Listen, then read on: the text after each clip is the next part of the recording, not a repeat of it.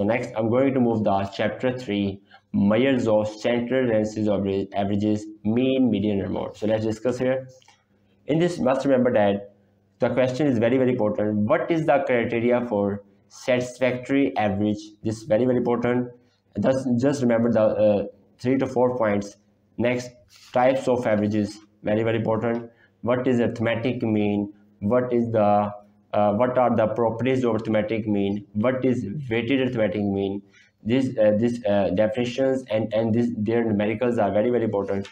And next, this question is very, very important. Sum of square deviation from the mean is always smallest. And this question is very, very important for you. Summation x minus x bar whole square is less than equal to summation x minus x whole square. This proof is I have already discussed in the lectures. You can watch the lecture easily. Next step is here.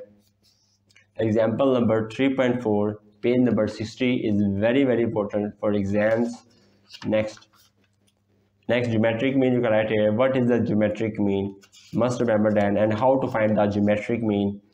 Must remember the formula. Harmonic mean is very, very important. Formula and method. Harmonic, must remember that. Geometric mean applied for the data of percentages, and harmonic applied for the speed data. And next step is here.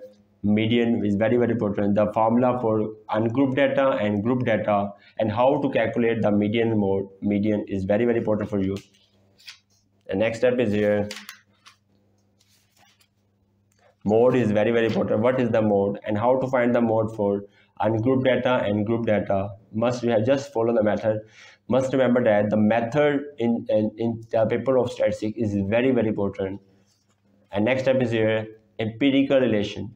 This question is very important for MCQs, and for you can say that for the short question, what is the empirical relation between mean, median, and mode? So must remember that mode is equal to 3 median minus 2 mean is very, very important for you. And next, relative merits and demerits.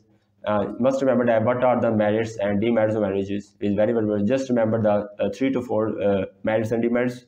And next, geometric mean, merits and demerits. These are very, very important for you. And next, median. What is the advantage of median? This is very, very important for you. Just remember that 3 to 4 points. And next, now I'm going to move the exercise. At page number 79, the question is here. 3.3 is very, very important for you. What is the mean, median, and mode? Geometric mean, harmonic mean. Next step. Next, we have a page number 80. 3.15 question is very, very important for you. 3.16. All 3.16 is very, very important. Is B part. 3.17. 3.17 is used for practicals. 3.18 numerical is very, very important for you. And next, 3.22 is very, very important for you. And next, 3.24 and 3.25. This question is very, very important for you. The question of 3.24 and 3.25. And next, 3.26 very, very important. 3.27. Must remember that in data of 20%, in percentage, we always use the geometric mean, and must remember that at 3.28 at the speed of 30, the speed data, we always use the harmonic mean. 3.27, 3.28 is very, very important for geometric mean and harmonic mean. And next step is a question 3.37 is very, very important. Next, question number 3.47 is very, very important for you. And last 3.50 AB part.